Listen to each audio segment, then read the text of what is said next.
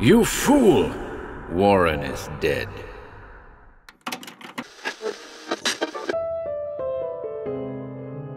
Welcome to HorrorBabble. Today, we've got a short story courtesy of the prolific author Arthur Leo Zagat lined up for you. This one was discovered upon the pages of the January 1942 edition of Weird Tales magazine. It was described as follows. Thought you heard something? Don't be silly. It was just the sea you heard, just the foam on the ebb tide. We hope you enjoy it.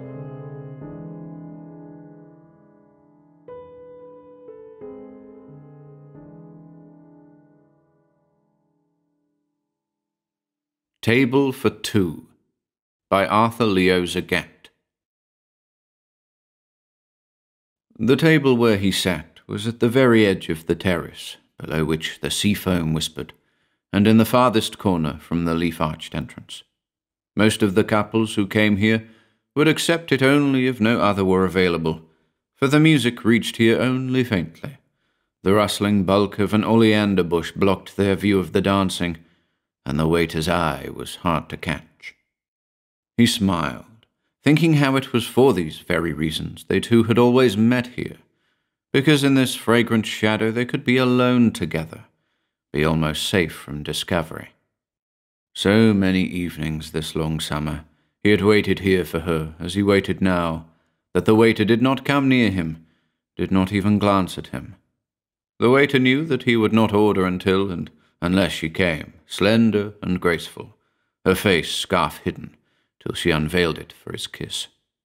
Nights almost beyond counting he had waited here for her, never certain that she had been able to slip away from old Forsyth, who owned her. But tonight was different. Tonight he was certain that she would come. And this was the last night that she would have to come to him furtively.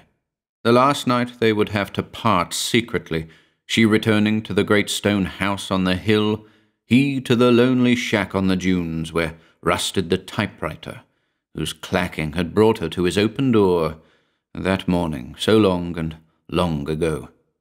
He had thought her a child when he'd looked up and seen her, sun-bright on tumbled russet hair, framing a small face, pert-featured, yet somehow wistful, laughter in hazel eyes somehow like sun-glint on the surface of deep, dark waters. He had not thought her a child long. Yes, tonight was different, a night for farewells.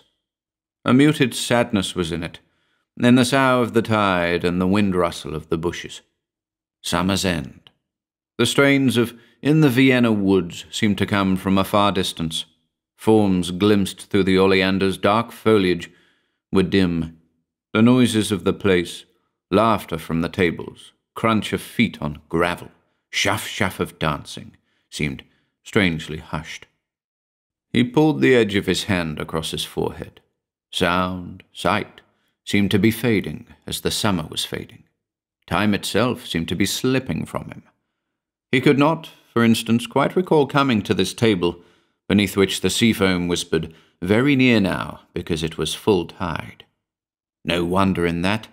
No one could be quite normal after what he had done. He could recall that clearly enough, too clearly, as though it were happening now. He was creeping, in the early dark, toward the single lighted rectangle that broke the gloom of the great stone house on the hill. His palm was sweaty, gripping the knife he'd kicked up out of the sand. He was afraid, but he was confident, too. It all was working out exactly as he had anticipated when she had told him that Forsyth was sending her to the city to prepare for their return, and that she would dine before starting back. That the servants, all but the chauffeur who was to drive her, were to attend a dance in the village. Their butler had argued that Forsyth should not remain alone. 2 nights ago, someone had been seen prowling about the rear of the house. Last night, a cottage on the shore road, and so on. But the old man irascibly had insisted on having his own way, as he always did, remembering how these matters had made a pattern, at the center of which was the salvage knife. He reached the tall French window that stood open to the lawn and peered around its edge. Hamlin Forsyth, shrunken and grey-faced and thin-lipped, was sunk deep in an armchair too big for the dried-up body, so big that its wing hid all but the narrow shoulders, the hairless head. That head lifted, turned, and grey, hard eyes looked straight at him. A voice like the rustle of dried leaves. "Don't stand out there. Come in." He obeyed, hiding the knife behind his back. He halted just inside, barely 2 feet from the old man. The latter looked at him with the utterly dispassionate curiosity of a scientist examining an unfamiliar specimen. "So you have come here?" "Yes," he replied hoarsely, surprised that he could speak at all. "I have come." "Well," Forsyth sighed, "I am ready for you." The old man's hand came up above the covert of the chair's side, and the revolver in it was shining, huge. In the split second before it could fire, his knife flailed for the scrawny throat. "Darling." She was slipping into the chair across from him, even that small movement informed with singing grace. "Heart of mine." He had her hands in his, was leaning across the little table to put his lips on hers. Hands, lips were icy. "You are cold, my very dear." "Yes, I am cold." In the dimness he could not see her as clearly as he would have liked, but he could make out that she wore a hat, that her slenderness was still clad in an afternoon suit. Desperately cold. "You're exhausted. You came straight here from that long drive. I'll order a drink to warm you." "No, lover." A swash of water ran along the terrace wall, the turn of the tide. "I may stay only a moment to say goodbye." "Not goodbye, my dear. Not in a moment, nor ever again.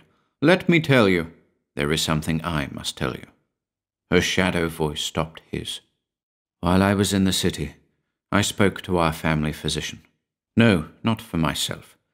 Hamlin had been in to him for an examination Wednesday, and I wanted to know why he had not received the report of certain laboratory tests.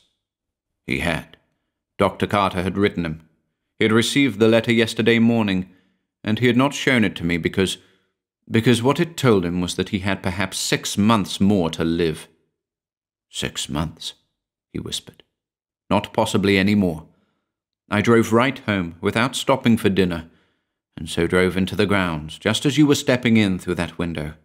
I jumped from the car and ran to stop you, voiceless, and I was right behind you when he fired. Hamlin saw me, and that is why we must part, forever." Part. He remembered the shot now.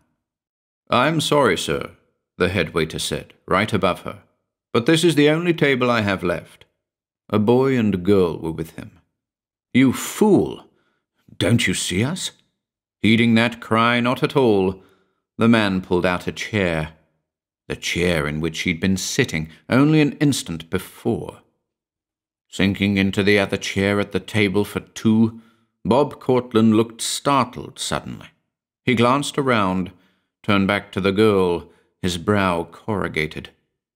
"Maybe I'm nuts, kid, but I thought I heard someone right here whisper, 'Goodbye.'" Silly. Mary Hamlin's laugh was silvery tinkle. "It was just the sea you heard, Bobby. Just the foam on the ebb tide."